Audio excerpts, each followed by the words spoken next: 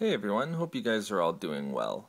Just wanted to take the time to set out my brother and I's 2014 silver stacking goals. And as I mentioned in the previous coin roll hunting goals video, we both find goal setting to be extremely helpful just in keeping us motivated and accountable and helping us to hit the monthly targets that we're going to be setting. But 2013 was a really good year for us in terms of purchasing silver.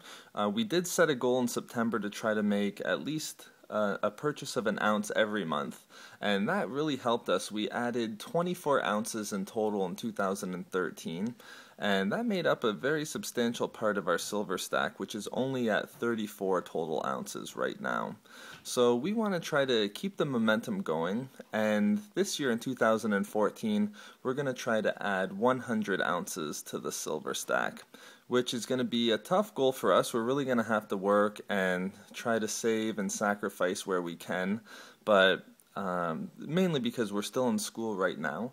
But I will be entering the workforce per se, so hopefully that's going to help us out. But also too, just with all of the great comments and the videos, it's definitely going to keep us motivated to try to work towards that 100 ounce goal, especially when the prices are what they are right now.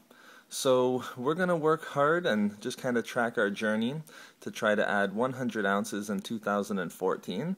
I've seen quite a bit of other goals out there on YouTube, and I've really enjoyed them, but let me know what your goals are for 2014 in the comments section below.